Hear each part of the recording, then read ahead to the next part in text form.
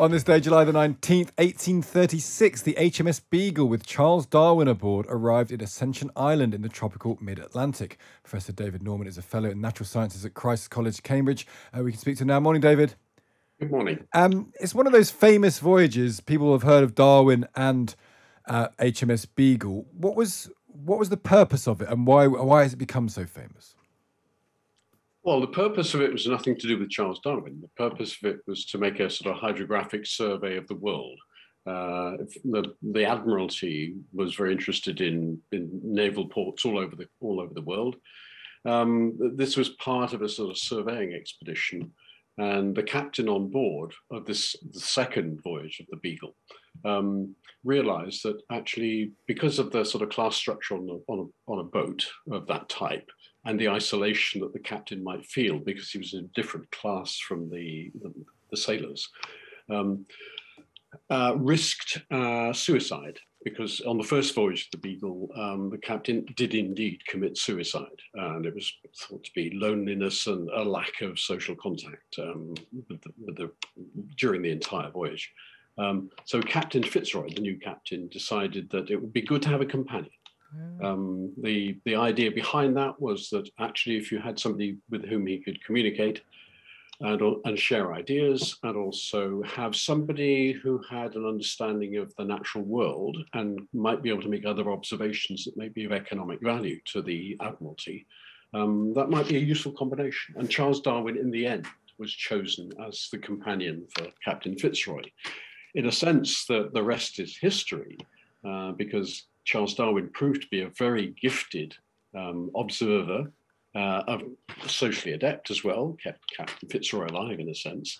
But the observations that he made were rather interesting.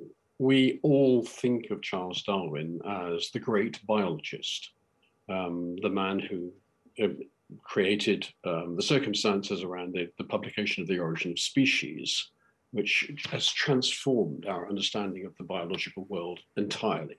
He's utterly dominant. But while he was on the voyage of the Beagle, rather curiously, he was actually, as far as he was concerned, a geologist. He was making observations on the rock and the rocks and minerals that he found when they arrived at land on port, and he made excursions into the surrounding countrysides. He made a huge collection of rocks and minerals, and his abiding interest really at that time was just, what was the Earth like? How was it built, and how did it work? And did that connect then up to his theory of evolution? Once he establishes the age of the Earth, I suppose you then have time for some of these systems to operate.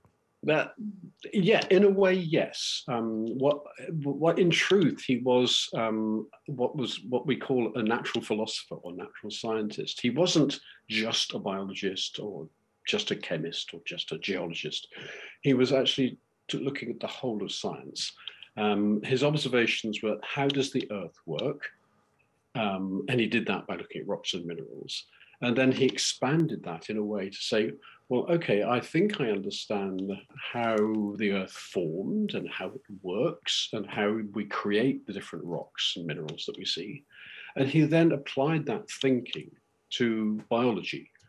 And he used actually a rather similar way of thinking to explain how animals have become more and more varied over time, on plants have become more and more varied over time and have truly evolved. And that was a sort of way of thinking that he had already developed when he was thinking how the Earth is formed and how the Earth is developed. That's fascinating stuff. David, great to speak to you. Thank you for joining us this morning. That's Professor David Norman, Fellow in Natural Sciences at Christ's College, Cambridge, talking about Darwin on HMS Beagle. My favourite Darwin story, as is that when he submitted Origin of the Species, one of the publishers refused to publish it and said, can you take out everything apart from the bit about pigeons? Because everyone loves pigeons.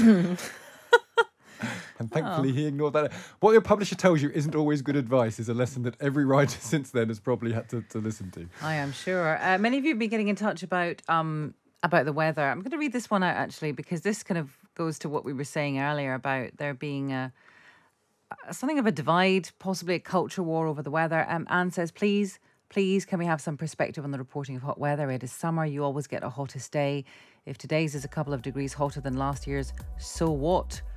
We know how to keep cool by applying something called common sense and personal responsibility, something lacking since March 2020. This hysteria is pathetic.